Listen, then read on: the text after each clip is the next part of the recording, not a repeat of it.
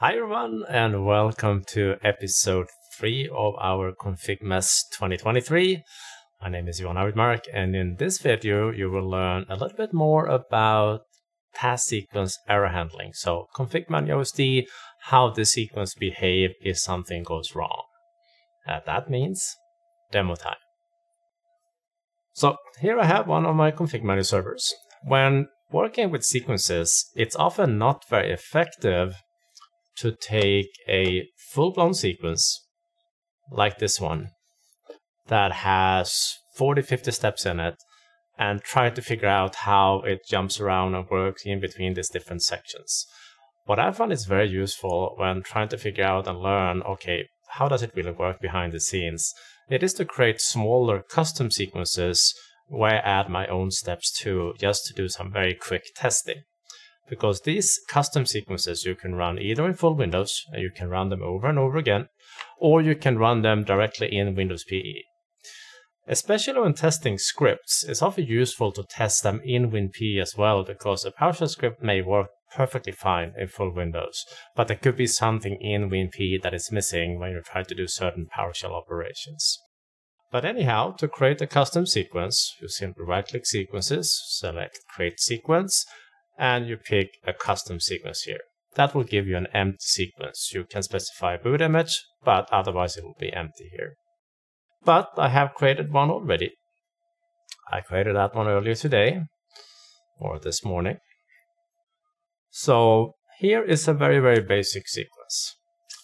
I have a few run command line actions, and as you can see, everything they do, or all that they're doing, is just creating a text file in the root of my X drive, which will be available when I boot up start a deployment.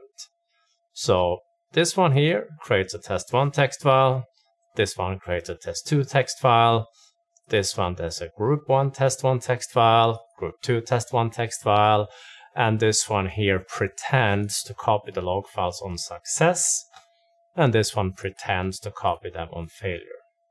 So I have some logic in here. And just to show you that this section here has a condition on it. This one will only run if the ConfigMgr step, the last one, was happy. So succeeded equals true.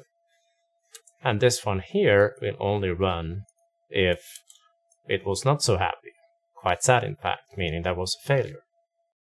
But right now, I don't expect any failures, but let's try out this one, shall we?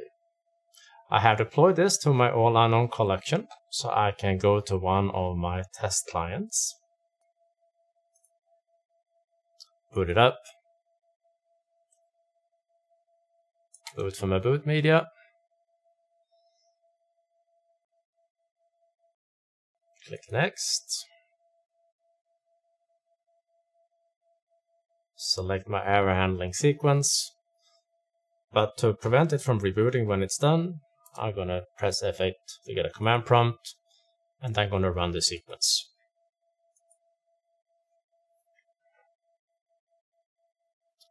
And it ran through all the action in that sequence. If I take a look on my X drive now, I have the text file that I expected. The 4 successful run command lines, and the one that was pretending to do a copy log file on success. Now, what if I introduce an error into this? What if I go to my sequence and try to do something incredibly stupid? Like trying to run a PowerShell script that definitely does not exist anywhere. So I'm trying to fail on purpose. So the question is here, what will happen with the sequence? Will it continue to the others? Will it continue to the other groups? Or will it downright fail? Well, let's find out, shall we? This is the only change I've done. So I'll go back to my client. I'm going to reset it. Boot from the media again. Select the same sequence again, but again, before doing that, get my command prompt, and we'll run the sequence, and it failed right away. Now, what if I click finish on this one here, go back to my command prompt, check what files I have on my X drive. You can see that it only ran that one and failed. So basically, go back to this sequence here, it came to this step, but then anything after that did not run. Now, what you can do is go to this group and say, if this group fails, whoops, I meant this one here. If this group fails, go ahead and continue to other groups. So that means that if it fails here, it should go to this one, realize it was happy. So it's not going to do this one, but it's going to go to this one here, realize it did fail, and it's going to fail, and hopefully copy the log files on failure. So let me ahead and apply those changes. Go back to my test client.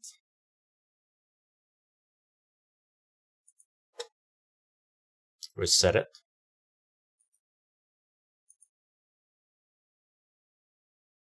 Boot from the media again here. Select the same sequence. Oh, lovely. Using the unknown object, sometimes it decides that no, even though you really didn't do much, the machine is unknown, is now known where it shouldn't be, because in here we only look for unknown objects. So I'm gonna go to devices, I'm gonna search for unknown, and I'm gonna delete this little friend here. And we'll try again. Not that one, but this one.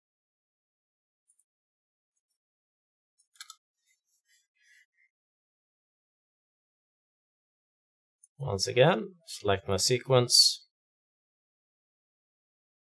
Here we go. Press F8 to get a command prompt.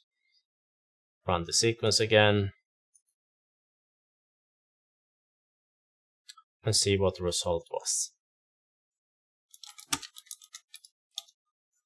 So you can see it did test one, and then it pretended to copy the log files on failure. Meaning, if I go back to the sequence here, it did run this one, it failed on this one, but because I had a condition here to continue an arrow on the group, it continued to this group, realized nothing needed to be done because it was in fact not a success, but instead it jumped over to this one and ran this one here. Now, what you always want to do as well is to make sure that you catch the error, because you saw that when I booted the device, it just finished up the sequence. It didn't actually fail or anything. So what you can do is that you can use a variable that you will go ahead and set. So I'm setting the error return code value or variable to this particular value. And that will be the return code of the failure. And then I have a little PowerShell script here that will, I'm just going to enable this one. But if I open this script here, it just shows that return code. That's all what the PowerShell script does. It shows that variable that this step here sets. So now I can hit apply, and I can try again.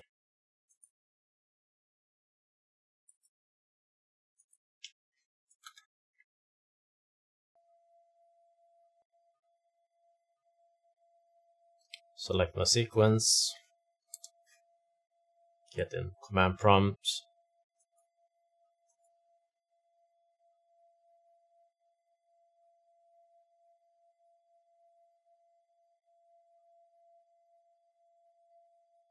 and here we have the task sequence showing that error code. That's all I had for today. Thank you so much for joining, I hope to see you again tomorrow. Bye for now.